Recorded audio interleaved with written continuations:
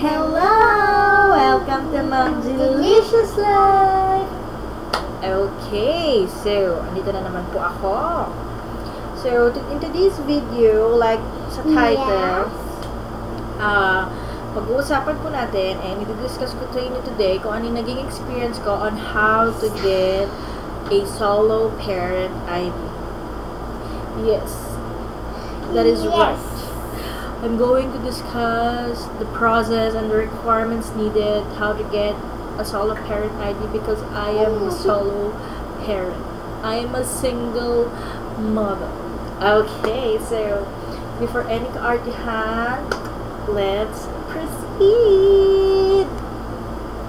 Okay, so mag-umpisa na tayo guys. So solo parent ID. So sa mga hindi lang nakakaalam, well, solo parent ID is a government-enforced ID for solo or single parents in the Philippines. So, solo parents who carry such ID can enjoy certain government discounts and benefits. So, binabasa ko lang siya guys kasi hindi rin ako totally dyan. Basta alam ko may benefits na. Okay, so who can apply for a solo parent ID? Any single parent in the Philippines can apply for a solo parent ID according to Republic Act number 8972 on the Solo Parents Welfare Act of 2000. A single parent is, first, a woman who gives birth as a result of rape and other crimes against chastity, even without a final conviction of the offender, provided that the mother keeps and raises the child. So, yung mga na-rape. So, wag naman sana naman, wala naman mga ganon. Pero hindi kasi may iwasan, baka may instances na ganon. 2. Parent left solo or alone with the responsibility of parenthood due to the following circumstances. Death of spouse. Spouse is detained or is serving sentence for a criminal conviction for at least 1 year. Physical and or mental incapacity of spouse as certified by a public medical practitioner, legal separation or de facto separation from spouse for at least 1 year as long as she is entrusted with the custody of the children, and that's where I am. Declaration of nullity or annulment of marriage as decreed. Ang hirap ng English dito.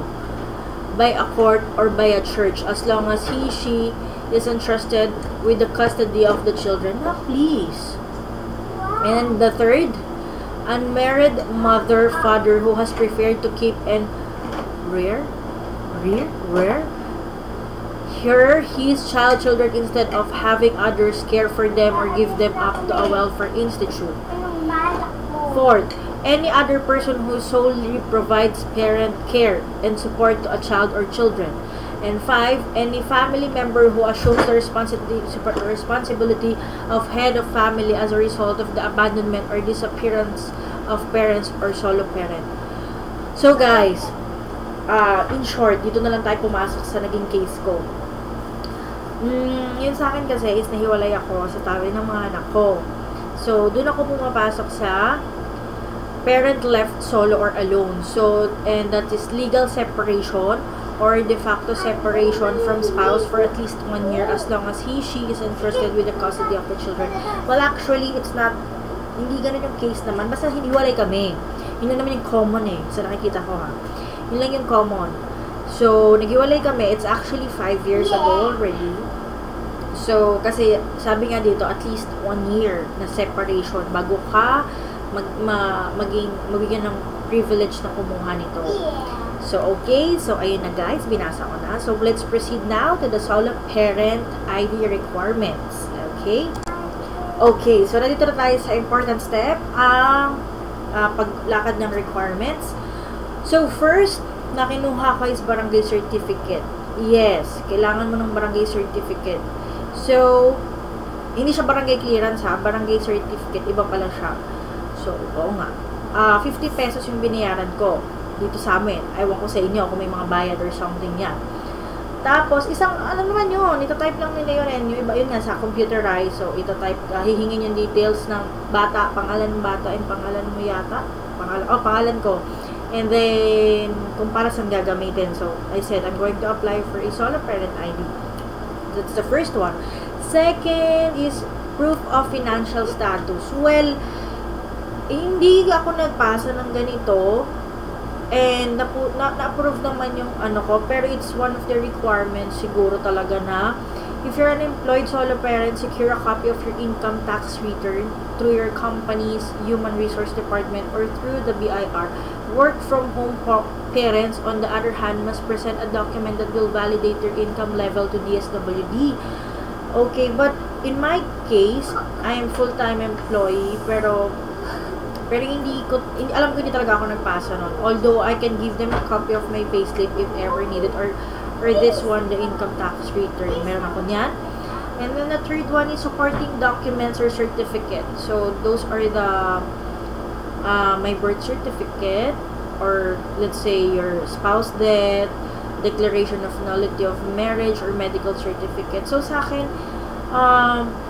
hindi ako nagbigay ng any supporting documents since we're not married naman. So we don't have naman yung mga hiwalayan factor, yung mga hiwalayan factor. Basta, wala ko rin yan. And then, birth certificate of your child or children. So, I have 2 kids. So, I gave 2 original PSA copy of their birth certificate. And then, original pero pinaserox ko rin naman. And then, filled up solo parent ID application form. So, makakahingi kayo niyan sa inyong munisipios na doon sa may sabihin nyo lang sa DSWD. And then, hingi lang kayo ng form, sabihin nyo mag-apply kayo ng solo parent ID. And then, ang natatandaan ko nung kumuha ako niyan is ang dami mong fill upan sa form. You have to disclose all the information about your financial status, magkano yung inuupahan mo kung nangungupahan ka, and magkano yung ginagastos nyo, like your usual electric bill, water bill, kung may internet ka, and then sino yung pinaka main tao na nagsusuporta sa family nyo, and then kung magkano yung income mo, and then bakit kailangan mong mag-apply ng solo parent ID, anong kailangan mong suporta. Yun yung mga alam kong sinagutan ko. And you don't have to answer it all in English naman kasi kailangan mo lang masabi talaga yung explanation mo. So, nagtagalog lang naman ako doon. And then, so yun na nga. Also, hiningian ako ng wait lang guys ha. Let me notaryo. If I'm not, pumunta ako sa mga nagno-notaryo nun eh. And then, biniyaran ko lang is 200. Let me just, ayun guys, yung about sa sinabi ko pala na kailangan nyo ng supporting documents, yun yata yung pinadala ko na yung nagpanotaryo ako nun eh. Parang katunayan na matagal na talaga kaming hiwalay. Parang, basta may tinype yun sa yung mga nagnotaryo. Pag, tawag doon. Sorry guys, I've bobo much. Yung, basta sabihin nyo, for solo parent eh. Hiningin kasi ako ng ganun eh. 200 pesos yung biniyaran ko nun. Ang tinype niya is yung pangalan ng anak mo. Hiningin niya rin, tinignan din niya yung birth certificate kung tama eh. Kasi yun lang yung hiningi sa akin. Alam na nila yun guys.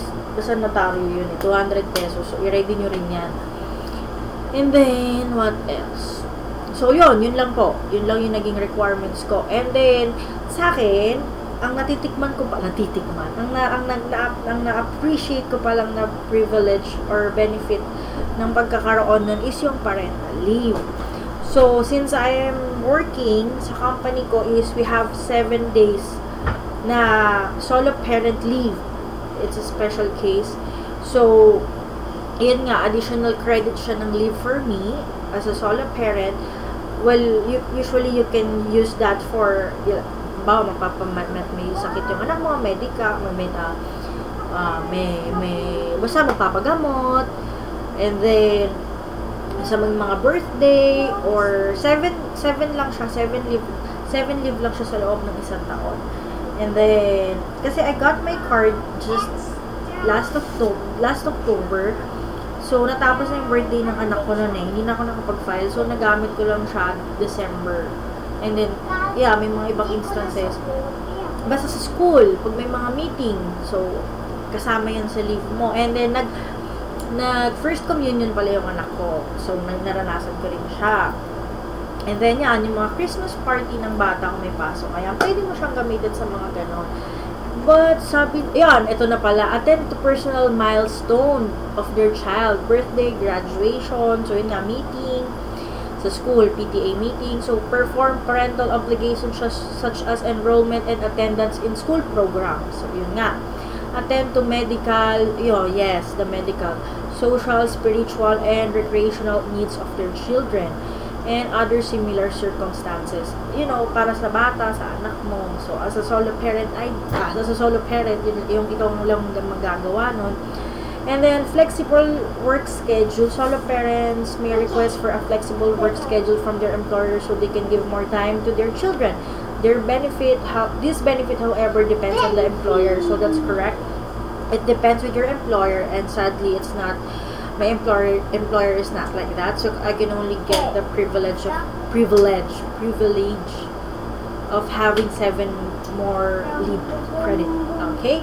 And then no work discrimination. That's true. No employer shall discriminate against any solo parent employee with respect to terms and conditions of employment on account of his or status as stated in the Solo Parent Act. So yes, that's true. No work discrimination. So additional support and assistance, if applicable, is if the solo parent falls below the poverty threshold set by the National Economic and Development Authority, he or she can avail of educational, housing, and medical assistance. The solo parent can request for such assistance from the Department of Health, Commission on the Higher Education, Technical Education and Skills Development Authority, and or the National Housing Authority. But I'm still not into those extra support. So like I said, guys, kinuha ko siya because of the credit, because yes, every milestone of your child is very important. You don't want to miss it, especially once lang mangyayari yun, like syempre grade 1, grade 2, grade 3, hindi naman silang habang buhay grade 1, diba? So we wanted to every milestone na nandun tayo sa tabi nila. So as solo parent, we don't want it to be as a blockage para hindi natin yun maging possible. So sana anyway guys, this solo parent ID, nakuha ko siya after a month. Pero sabi kasi tatawagan kayo. But please, if you do have the contact number of your municipal and then the DSWD, better call them, because sa akin wala akong na-receive na text. And then I asked them lang, nag-follow up lang ako na, andyan na po ba yung ID ko? And then I gave my name, and then sabi, meron na, ready to for claiming na, so punta ka na dito. So diba, parang kung hindi ka magtatanong, maghihintay na lang ako ng kusa. And then, so yun, you better check it na lang. Kung malapit kayo, that's good like me. So, follow up lang kayo. And then, ano pa ba? Guys, bigyan ko kayo ng follow up after kung ma-confirm talaga. Kasi nung nagpanotaryo ako nun sa mga bata, may mga nag-uusap-usap doon, and sabi nga nila, parang magkakaroon doon ng problema if lumaki yung bata na pinaapelido mo sa'yo. Because my second child was using my surname. So, my surname and my middle name. So, medyo, yun nga, may worries ako kasi lalabas nga raw na magkapatid kami. It's better daw na if you're not going to use the father's surname, you can use your surname, but don't put the middle name. Yun yung sinabi. Yun yung na lang. Yun yung nato. So, hindi pa rin ako nakakapag, since busy ako sa work, and then, ang dami kong ginagawa, and then I wanted to pursue this video, this channel. So, I have no extra time to do and go to munisipyo. And alam ko napakarami na. Also, I'll try my best to give you some information how I process nung nagpapalit ako ng pangalan dun sa birth certificate ng anak ko, kasi yung surname ko sa yung middle name ko sa birth certificate niya is mali, and there's a lot of process na nangyari doon. So, nisi-share ko yun guys. Comment down below if interested kayong malaman yun, and please like and share this video and subscribe to my channel if you really want to see more videos with me, not with me. Bye guys. Wait. Bye. Say goodbye again. Bye bye.